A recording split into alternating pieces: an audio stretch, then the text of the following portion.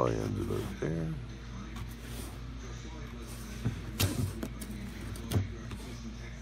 Just completely. That's the end of it. Yeah. That's not where I'm going to nick it though. Yeah. Completely delaminated, eh? Yeah.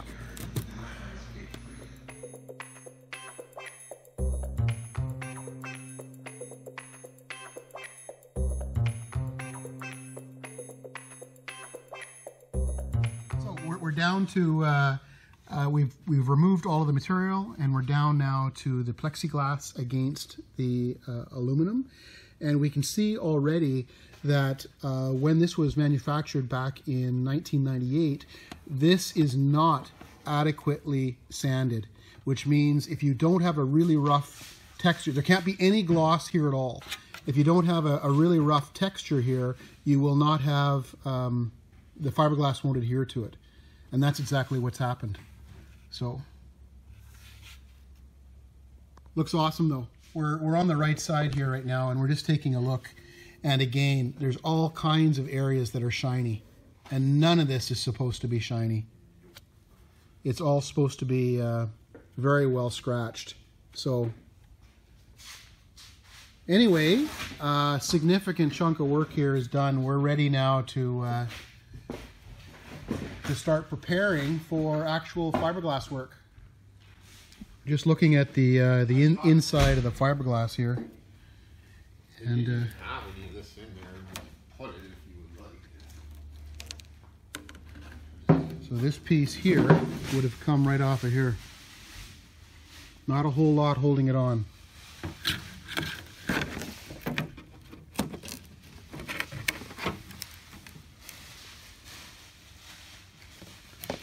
Anyway, we're right down to the metal, and it'll be properly prepped. And tomorrow we're going to be laying the bead down between the plexiglass and the aluminum and start building it up.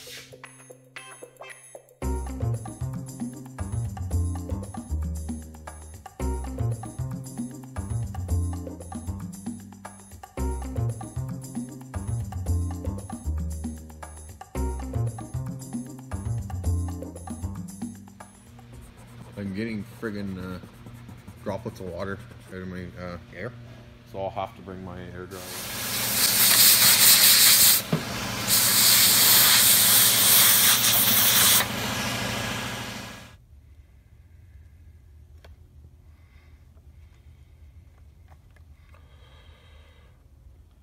It's gonna take, you'll see once I start to run the bead because it's pretty thick, the gap.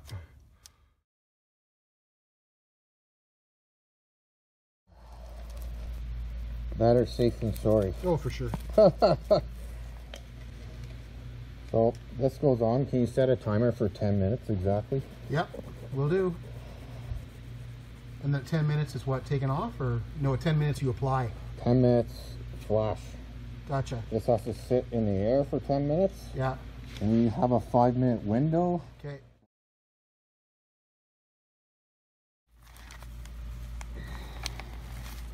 Can you hold it with both hands? Yeah. All right, we're down to the last 10-15 seconds. Yeah, that's okay. We're good to go.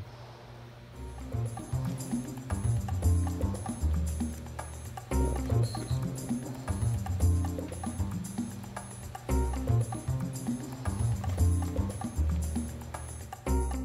see what happens here. My turn to make a mess. So you're gonna come back with the putty knife? I'm gonna come back with the finger.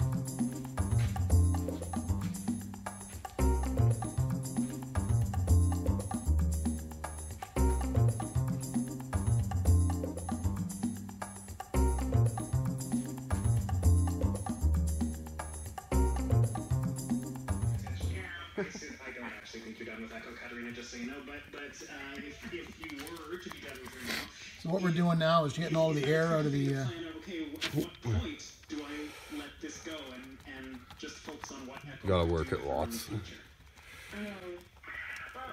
I mean, because the way I envisioned it was a 4-part series, because I like that before. And also there's... Very happy to be here.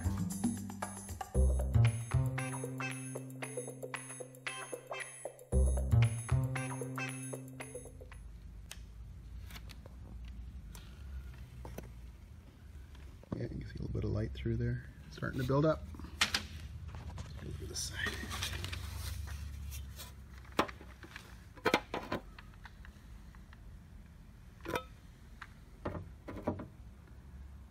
Yeah, this is a good side to look at it. You can see the light coming through. Got a low spot there. Very good. Just hoping to get this to show up on camera. I don't think you're going to be able to see it. But this area here is well sanded.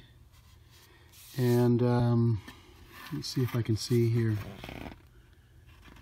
Okay, here's a really good example of this is not. I don't know if you can see that or not.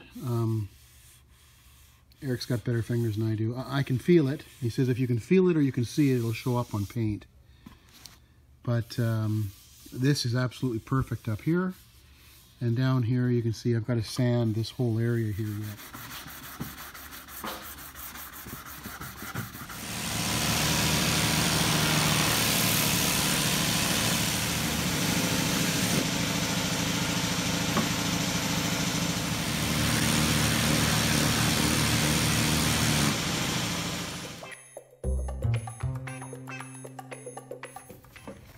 We're repainting this cowling as well. Come in close here, and you should be able to see it. Back up your light, right here. You see this? Yeah. These are stress cracks. And they're only on this side. And I took a look actually at the cowling, and the baffles are very tight here. So we took a look on the other side. And prior to us repainting this, it's this area right here, it was, I'm going to say about half thickness. You can see actually where the baffles sit. It was greasy here as well, but I cleaned all of this off. And right in this area, it was had worn through about half of the fiberglass, which was causing the stress cracks on the other side. So we have cleaned it all up, and we've grounded this down, and we're going to be rebuilding this before we finish the other side.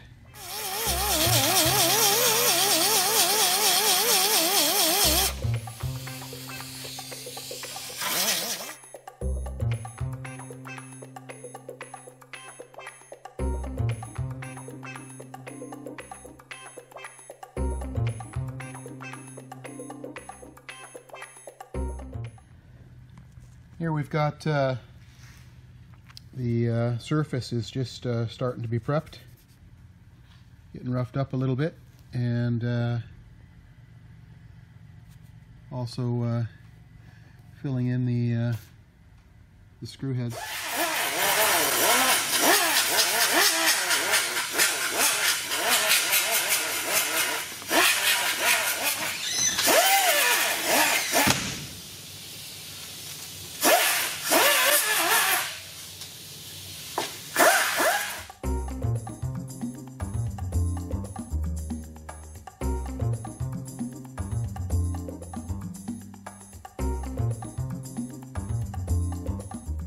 This is called Fiber Tech, and it's available at Napa or Benson's.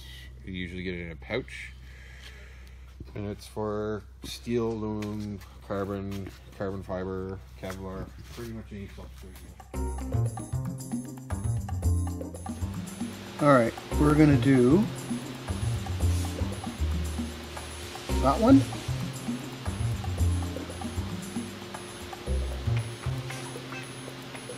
And that one.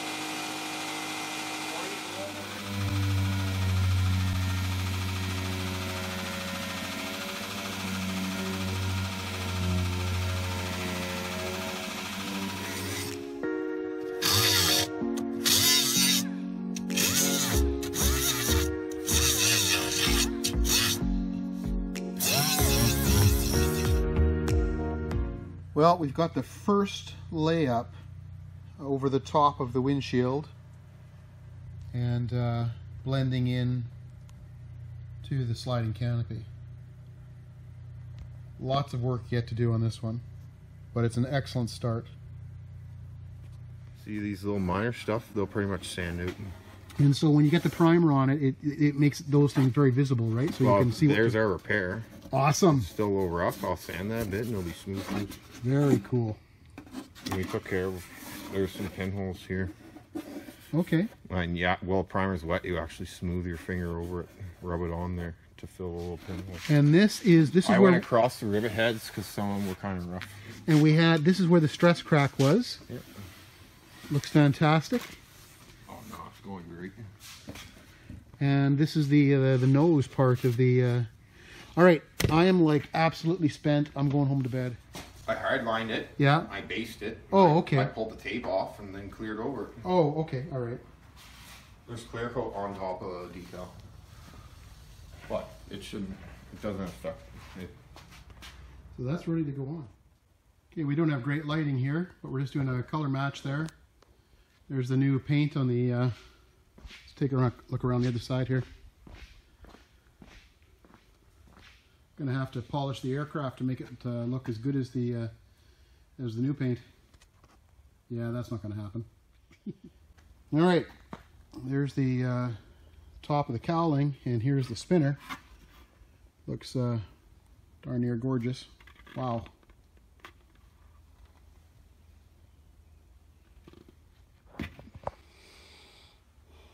Just looking at the layup above the windshield here.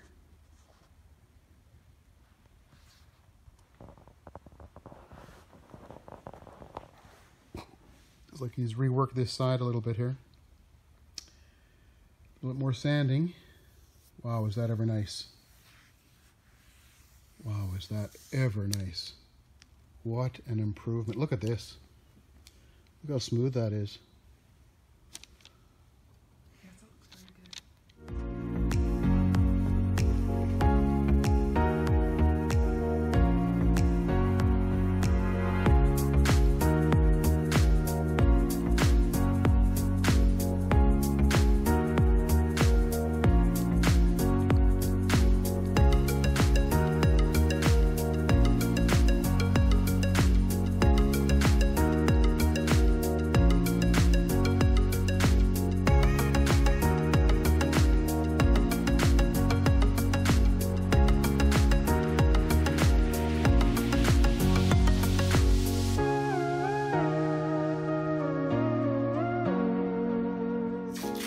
The air dryer removes all the oil and air, or oil and water from the air. Whereas you just have air and water coming out of here and a fine bit of oil. So, okay, so we're saying that the spray gun is obviously connected to the air compressor. The dirt that comes out of the compressor is thick enough that it will show up in your layer of paint. Okay, so this is between the compressor and the gun. Yep.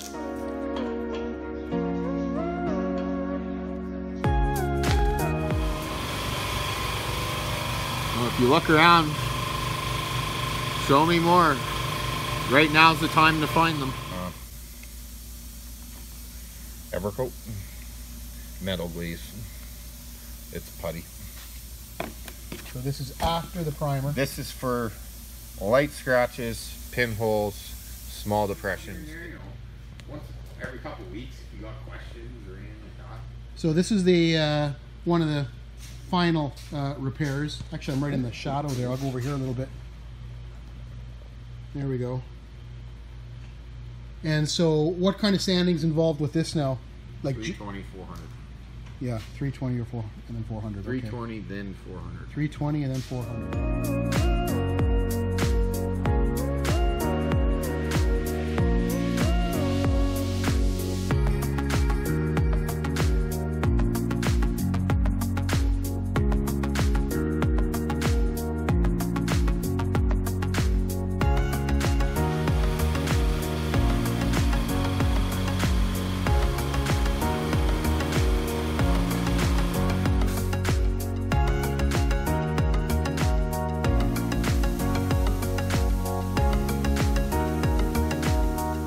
Filter you're using? This is a 190 micron strainer. Okay. And it's just if there's any particulate in here, Yes. like off the can Yes. or off a stick when I mix it, this takes it out. Okay, and this is not the final color, correct? No. No, This is a ground coat. a ground coat. Okay. I can turn it into a jet or a full fan. Very cool.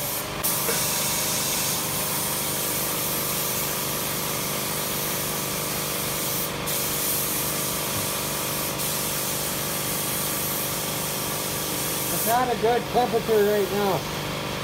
Excellent.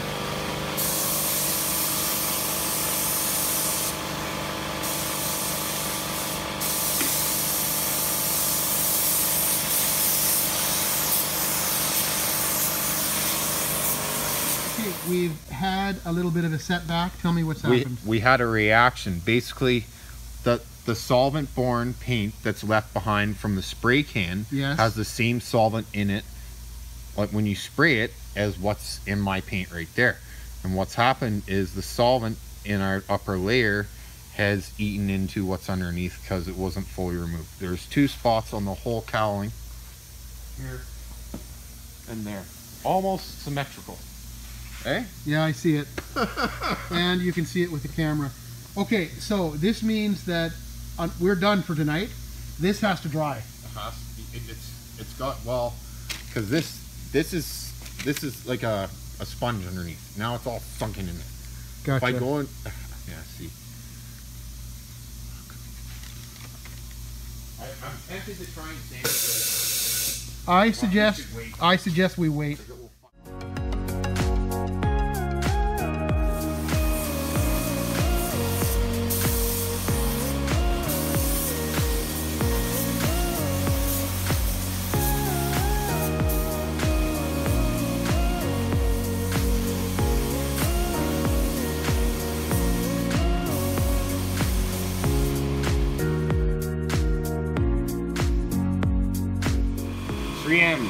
That's the part number. If you're looking to remove light scratches, you use the swirl remover. If you're trying to get rid of something bad, you can use the cutting cream, and you can go a step beyond that and use sandpaper if you're trying to remove a scratch, up to 5,000 grit. Well, we're done. Just putting it back together.